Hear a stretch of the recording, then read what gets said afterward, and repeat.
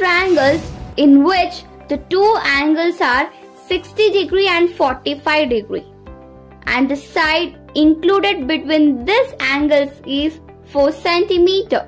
So after constructing, I'm going to get the two triangle like this. So now let us cut out this triangle and place one triangle on other. So what you can observe here? So you can observe that the one triangle is covering the other completely.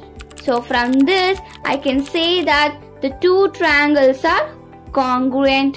So you observe that the equality of two angles and the included side is sufficient for the congruence of a triangles. And this result is called as a angle side angle criteria of congruence. It has been written as ASA criteria. With this, we're going to have a theorem 1 which is called as theorem 7.1, which is ASA congruence rule. It states that the two triangles are congruent if the two angles and the included side of one triangle are equal to two angles and included side of other triangle. Now let us do the proofing for that. See, for the proofing, we are given the two triangles which is ABC and DEF.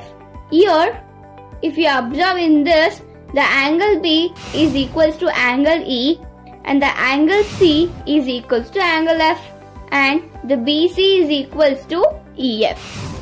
And we need to prove that the triangle ABC is congruent to the triangle DEF. So, for proving the congruence of the two triangles, there will be three cases arise. The first case is that let AB is equals to DE. So this is the first case where AB is equals to DE. So you may observe here. So I can take it as AB is equals to DE from this diagram, which is already assumed, and we already given that angle B is equals to angle E and BC is equals to EF is also given.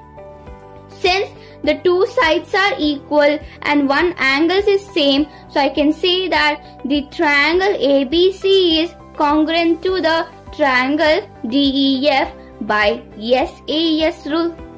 So this is the first case. So let's see the two more cases in our next class.